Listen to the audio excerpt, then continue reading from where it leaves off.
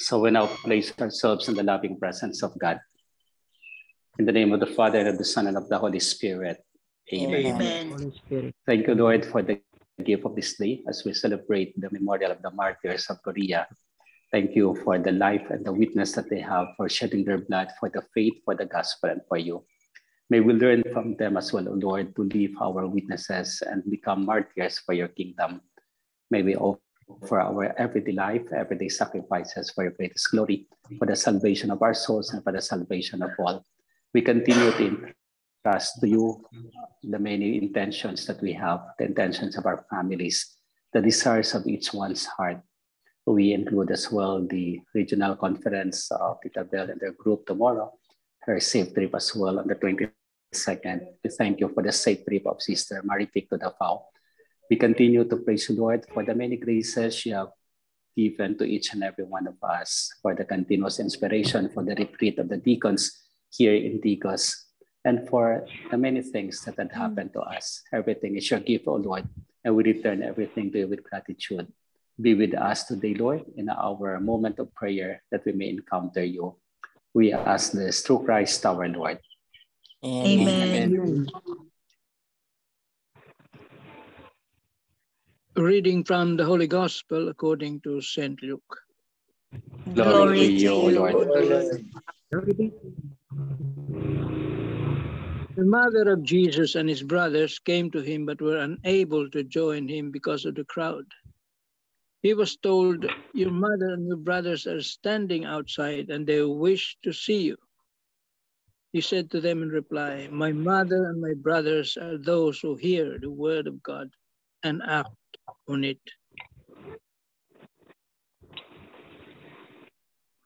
The Gospel of the Lord. Praise to you, O Lord Jesus Lord Christ. Jesus. Praise to you, Lord. The Lord be with you. Good morning and good evening. Good evening, Father. Oh, Father. Good evening, morning, At the evening. outset, seemingly Jesus is too harsh. Although in that other pericope, he would ask, "Who are my mother? Who is my mother? Who are my brothers? Who are my sisters?" But the same words he had used, those who hear the word and act of it are my mother, or is my mother, my brothers, and my sisters. Two important things perhaps you can consider in this Holy Gospel. The blood relationship is very essential, but the blood of faith is the most essential for the Lord. Therefore, our faith, our adherence to him. After all, we belong to one family, the family of Jesus. We are all saved. We are given the gift of salvation. He has died for each and every one of us. So much so that at the end of the day, beyond the blood relationships, he wanted us to consider the most priority of our life, our faith in him. And what is that? Only those who hear the word of God, who listen, who acted on the word of God, are considered his mother, brothers, and sisters. And so suffice to say, it would be said that we know the Lord. But the question is, does the Lord know us? Kilala ba tayo ng Panginoon? The biggest strategy of life is none other than at the end, when the Lord would say, "I do not know you, away from me." And so I guess we will be really going back with our face ashamed because he has not known us, although we profess that we know him.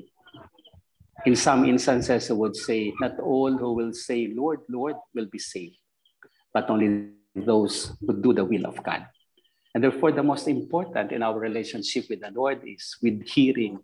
We act on the word, we live the word, and we put our body, blood in it because of our love for him. After all, Jesus loved us so much. He died for us that we may have life. Earlier in the homily, I said to our brother deacons, if you post something in your Facebook, I know people will like it. Other will put the heart, or other will put the care. If we, on the last day, what do you think? Will Jesus put a heart on our picture, on what we have done?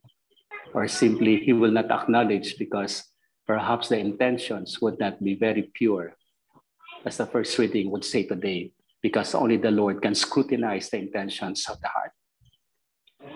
There might be a lot of good things, there might be a lot of other things, but if the intent is not for the glory of God and for the good of the soul, then definitely at the end of the day, our fear is the Lord will not recognize us.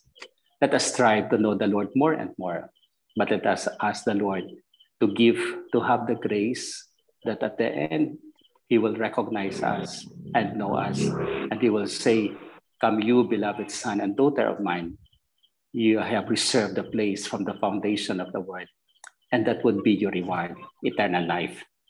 May we be welcomed by the Lord, not only in this life, but in the life to come, and that He will say, "You are my mother, you are my sister, you are my brother, you are my loved one." Amen. Amen. Amen. Amen. Thank you, Lord Jesus, Thank Thank you, you, Lord Lord Jesus, for giving us the word for for giving giving giving us the word to be our life. to be to to be our our life. Our life. Send us the Holy Spirit send Send us us the Holy Spirit The Holy so that we Spirit. become listeners of the word that we so that so become that we become listeners of the word and act on the word that we have listened to. and act on the word we have listened to. to And at the end of our life, And at the end of our life, but even in this world, even in this Even world, we will constantly hear your words. we constantly hear your word. You are my mother. you You are are my mother. You are my sister. you are You are my sister. You are my brother. you are are my brother.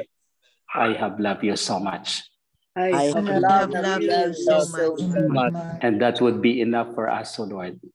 That would be enough for us, O Lord, Not only because we have known you, not only because we have known you, but you have known us, but you have known us, each one of us. each one each one of us. And you blessed us with your grace and mercy. You bless us with your grace and mercy. Amen. Amen. Hail Mary, full of Amen. grace, the Lord is with you. Blessed are you among women, and blessed is the fruit of thy womb, Jesus. Holy Holy Mary, Mother of God, Pray pray for us sinners, now and at the hour of our death. Amen. Amen. Saints Michael, Raphael, and Gabriel, Pray for us. Pray for us. angel of God, My guardian John dear, dear, whom to whom God God's love gives to me, hear, for this this night day be be at our at side, our side, and guard, light rule, and and guide. guard Amen. and guide. Amen. Saint Augustine, Saint Anthony, Saint Hannibal, pray Pray for For us, the Korean martyrs, pray pray for us, send, O Lord. the apostles into your church, The Lord be with you. and with you. with your spirit, May Almighty God bless us all and our families, the Father, the the Son, and the Father, Holy the Son, and Spirit. the Holy Spirit. Amen. Good evening all. Amen. Good morning. Good evening, Father. Good morning. Good morning po, Father. Once Good again, thank you morning. very Good much for evening. beautiful Good morning, prayer, Father. Good Father. morning. Good morning po, Alex. Good evening. Welcome Good morning. po. Good morning, Father. Very nice, Father. Once again. Welcome. So strive that the Lord will know us, will know you. Oo, no. yes. Amen. Baka sabihin, sino ka ba? Gin-unfriend Yes. mo ako eh. Baka yun sabihin. Gin-unfollow mo ako, gin-unfriend mo ako. Baka yun ang sabihin. So, na-unfriend na rin kita. Very Yeah, nice, Father. The aim of our life to be with Him and that He knows us. Amen. Wow. There are so Very many good. instances in our life no na we know that and we feel na talagang kilala tayo ni Jesus. Hindi lang nakilala, personally nakilala. May mga instances din sa life natin. Oo, mga experience ba na ay kilala ako ni Jesus, mga ganyan ba? Ay nakita niya ako. I want to share something, very very briefly lang, yung one time na nag-grocery ako, no, one time that happened years ago, pero nandito pa sa heart ko. One time nag-grocery ako, Father, no, and then I was led na wala naman ako plano mag-bake. Bakit ako nagbili ng mga ingredients mga ingredients for baking. And then sabi ko, ba't naman ako bumili nito? O sige na lang, sabi ko, binili ko na lang. Tapos pag ko sa apartment pa kami noon, ang next door na apartment, ay, Miss June, kamusta? Sabi ko, ay, Miss Maria, kamusta? Ay, sabi ko, ito, I have something for you. Sus Mariosep, ang binigay ko lahat na baking ingredients, napalundag siya, Father. She had been praying pala. She had been praying na gusto niya magluto ng cake, pero wala siya, kulang ang ingredients niya. So to my mind ba, hala, nakita ako ni Jesus na nag-grocery. Yeah, Oo, made as an instrument. nakita ako ni Jesus nga Bakit ka nag-grocery. pinabili? Oo. He touched your hand, Tita. Kailangan. He touched your Oo. hand to get all those ingredients. Yeah, oo. Tapos pagkatapos ng bake ni Miss Maria, ang pinakamalaking piece na sa amin. Hindi daw kasi kayo marunong magluto, kaya mag-bake. So Nice. mga little things ba na talagang personally talaga kilala tayo, so watch out, talagang kilala tayo ni Jesus. Basta hindi lang siya pag-i-unfriend. Baka mamaya sasabihin niya, do I know you? Kaya nga nakakatakot. Yan ang the greatest tragedy. If he said, away from me, I do not know you, Oh you my evildoers. Yeah, oo nga eh. Wow. The hurting. Yes. Very true, very true. So we keep on what we are doing in order for May Jesus to know mag-share us. ako, tita. Ako Yes po, naman, Tita. yung kapitbahay namin may mga dalang bangus galing ng Dagupan. Sabi ko kay anak ko, ala, mag-ihaw naman sila ng bangus, maamoy naman ito mamaya. Sabi ko, Chiki, sabihin mo doon sila mag-ihaw doon sa malapit sa gate ba? Sabi niya, hayaan mo lang, Nay. Mamaya, nag-ihaw sila ng ihaw. Alam mo, ang una nila naluto, binigay sa akin. Hindi na siya mag-ingay. Naamoy ka, Tita Flo. Narinig ka, Tita. Narinig ang heart mo. Baka narinig ka. Sabi ni Siki, sabi ko, huwag ka maingay. Sabi niya, kayo wag maingay, Nay, baka narinig tayo, Nay, nga ganun. Siguro, ewan ko lang. Tapos, parang nahiyaan tanggapin ang bangus. Basta from their genuine heart, Tita. That's okay. Pero pag the next day, nagbumawi naman ako, Father, dumating ang kapatid ko from Iloilo. So, nagdala sila ng isang kaban na bigas. Sabi ko, ano naman namin isang kaban nga ito? Dalawa lang kami. Tapos sabi ko, Kuya, mayroon ba kayong bigas? Ay, wala, Mami. Magbili pa kami. Ay, wag ka na bumili. Ito kalahati, kaban sa iyo. Wow. Binigyan ko sila ng bigas. Ang mahal ng bangus, isang Give and take. Yes. Isang kaban siguro, 4 na buwan namin maubos yan. Baka masira pa, di ba? Sharing. So, binigay ko sa kanila. See? Kilala ka, Tita Flor, kilala ka ni Jesus. Don't worry. Oo. Bigay. Oo. I acknowledging the presence of Sister Marivic. Good evening, Sister. Welcome to Barakatan. Lucky at the 13th si Sister Marivic. Siya si St. Paul. The 13th Apostle. Hi, Sister. Kamusta yung Barakatan? I was there kanina, hindi kita nakita. Sana magkita tayo. Hanggang kailan ka? Hanggang 23. Friday, what time? Friday, umaga. Sige. Sige lang, dadan ako Thursday dyan. Yes! Yeah, wow. Mag-greet sa... Siya kayang princess of Barakatan. Sa Barakat. Dati ko. Hindi na. Dito. So, kamusta yung Goldberry mo? Hindi ka natakot? Hindi. Very good. Thank you talaga sa prayers. Thank you sa Cebu Base Warrior Groups. Grabe, overload. Ang care nila, mother. Always yan with Tita Bell. You have the fullness of life when you are in Cebu. Tita Bell. Tita Luna and Tita Belinda, in-expect talaga nila. Overload. Talaga. Tita Belinda, Always thank you. yan. Welcome, sister. Tita Bilke, thank you po sa mga support ninyo. Welcome po. Tita Luna sa airport pa lang, naku, takbo na po, Tita Luna!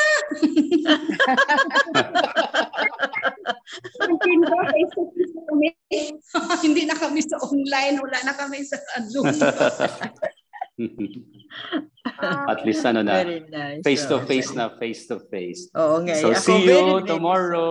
See you, Father. Thank you very Love much. you Thank all. you, Father. Take Love you care. more. Bye-bye. Thank you, Father. Bye-bye. Hi, Father. Yeah, please. Yes, Please go ahead.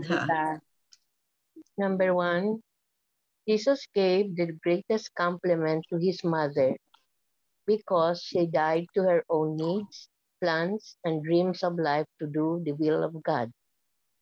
Number 2, God's will was foremost in her mind and heart.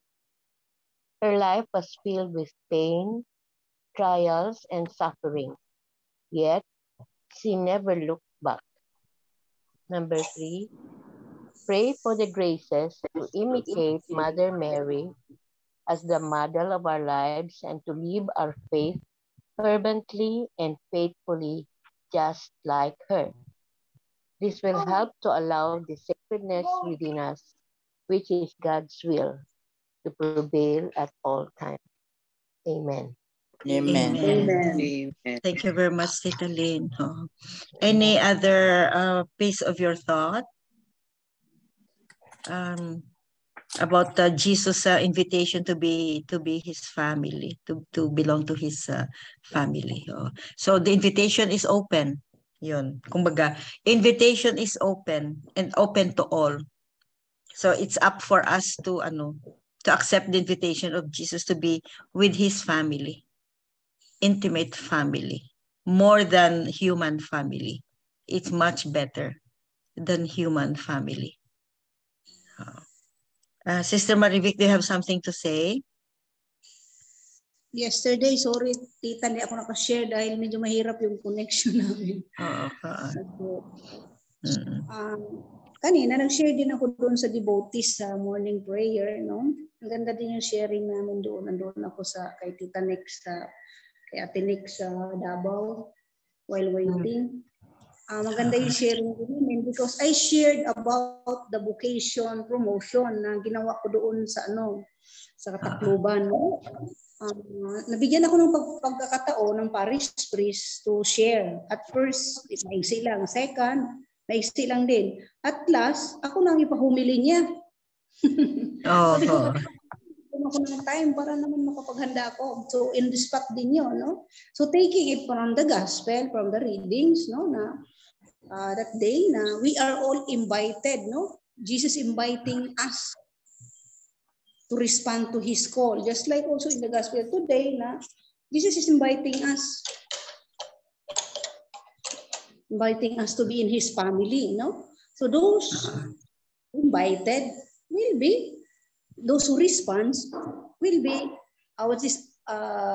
belong to his family. Kaya sabi ko nga doon sa sharing ko din na ang hirap kung tanggihan tayo ni Jesus.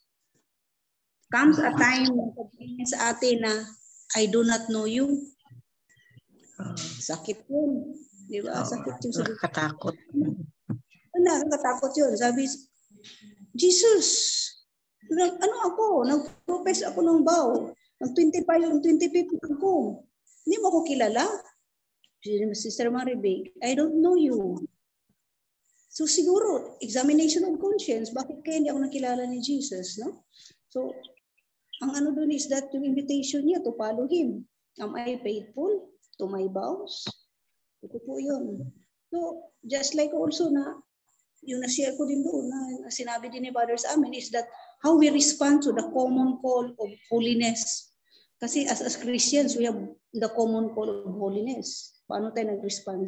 So, isa din yun sa mga tanong ni Jesus, no, na inano niya sa atin, na binigay niya sa atin an invitation to be holy. So lahat po tayo, tita, huwag kayo maalala. Hindi lang po ang mga religious at sa mga kaparian po, lahat po tayo. Tinawag po tayo na maging. Kasi yun, sa ano pa natin, yun ang passport niya in order for us to enter the kingdom of heaven. Passport. Kung wala yung holiness na yan, kahit na madri ka, kahit na pari ka, kung wala yan, I do not know you. Ito po yung sagot ni Jesus sa atin. Amen. Amen. Amen. Oo, thank you, sister. Oo nga, nakakatakot. So, anyway, any closing prayer from the heart? Hindi tayo magharo. Ay, nandyan ang haro. Mayroon ka, no? Yeah. Sige, please go ahead. Oh my God, I forgot. Sige. From Haro Cathedral. When you are able to feel someone's agony, then you're on the way to somehow emit your empathy. It's when you have the capacity to feel what it is like to live in somebody else's skin that you will become aware of how the rejected would alienate themselves from those who would consider themselves as righteous. Aside from their sense of alienation, the brand focuses more on how others would malign them through stern looks, if not by harsh words. This makes their wounds become deeper, and at times, conversion is a difficult thing to transpire. This is where compassion takes place. Pain is never healed by another pain, but only when one understands, when one accepts, and when one forgives. Jesus was flogged by sinners for the very reason that he understood, accepted, and forgiven them from his heart. This is God's mercy beyond justice and righteousness. This is how he loves. True to his words, the healthy doesn't need a doctor, only the sick does. God's affection is in his mercy and compassion. Amen. Care for me, O Lord. Amen. Amen. From Haro Cathedral. Amen. Beautiful. Very nice. Very, very nice. Wow. Care for me, O Lord. Yun ang sabi. Tapos ang picture, no? Compassion. Yeah. God's compassion and mercy. So kung i-ano natin sa yung na-mention na natin about ang reflections today's gospel, no? Ang invitation is for everybody. Invitation of Christ is for everybody. Tapos kahit na sinner ka, love is so merciful and compassionate. Tapos ang invitation yan is never ending. Every single day, every moment of our life. Ang invitation is ongoing yan. So I can correlate it to our prayer Zoom meeting that we are invited, and it's up to us to respond to the invitation, to be constant and to persevere. Yeah, it's true. To persevere. So the invitation, itong Zoom lang, the invitation is every day. So depende sa response natin kung ano ang i-respond natin. Oo. Kasi may mga warriors sa atin. May mga warriors sa atin na talagang iset aside natin ang schedule na hindi ito kasi Zoom meeting ito, mga ganyan ba. Pero of course, once in a while din tayo, maka-fail din tayo, no, because of something else. Mga be careful tayo na Temptations. oo, mga temptations, and na-mention na natin ito na distractions, maliliit na distractions na the evil one is trying to avoid na magiging close tayo. Na magiging close tayo and listen to his words. Kaya very, very careful tayo sa mga distractions. Maliliit lang na kung minsan hindi natin ma-realize na distraction na pala. Para lang hindi tayo maka-attend ng meeting. Para hindi lang tayo mga ganyan ba. So let's just all pray for our protection, no, na to drive away all these evil forces surrounding us. Kasi malakas ang evil forces. They're trying to destroy. They're trying their best to destroy us. Pero God is more powerful, of course. God is more powerful. And especially when we become family with Jesus, no? Yun ang goal natin. Amen. Amen. Because the more we are close to the Lord, the devil wants us to be diverted by the tactics of the devil. Oo. Maraming mga distractions talaga. Yung mga many kinds in any shape or form, any intensity. Yun ang no. Marami tayong i-example dyan na it's a work of the evil one. Kung minsan ang internet, bakit walang connection? Bakit all of a sudden nawala ang internet mo? Bakit kung Facebook ka, okay ang connection? Pagdating na ng Zoom na meeting na ito is konting hangin lang, konting ulan lang, nawala ang connection mo. Mga ganyan ba? So, yung mga everyday life natin na dapat aware tayo. Spiritual warfare is sometimes difficult kasi makot ka unaware sa mga spiritual warfare na ito. So let's just pray and trust him na, and he is more powerful, of course. He is more powerful. Jesus is more powerful than all the evil forces. Amen. Amen.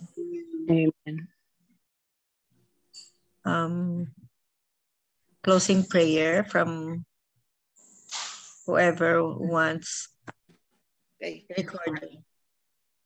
Let us pray. Father, from this day henceforth turn my disgrace in grace, my shame to fame, my labor to favor, my story to glory, my pressure to pleasure, and pain to gain. In Jesus' name, amen. Amen. Amen. Amen. Glory be to the Father, to the Son, to the Holy Spirit. As it was in the beginning, now and is now and ever now shall be, without world end. without Amen. end. Amen. Amen. In the name of the Father, In the the name Father, of the Holy Son, Spirit. and of the Holy Spirit. Amen. Amen.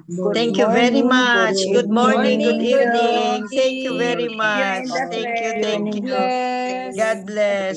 God bless.